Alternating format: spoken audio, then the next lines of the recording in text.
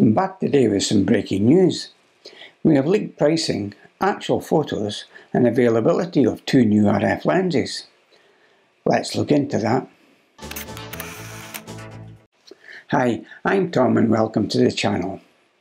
Nokashita have recovered details of the new RF 100-400 and the RF 16mm from the cache on the Amazon website. So here's the actual photos and pricing reveal for these lenses. As you can see, the lenses are almost exactly as I predicted in my last video. The 100-400 is black engineered plastic, but the f-stops differ slightly. This new lens is actually 5.6 to 8, but with an incredible purchase price of only $649.99, which will actually be the same in UK pounds, because sadly all Canon do is change the dollar sign to the pound sign.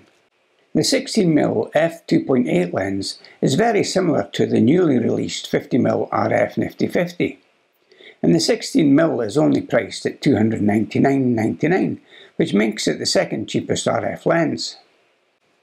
The Amazon listing suggests the lenses will also be available to purchase from the 14th of September. That's the same day they will be officially announced.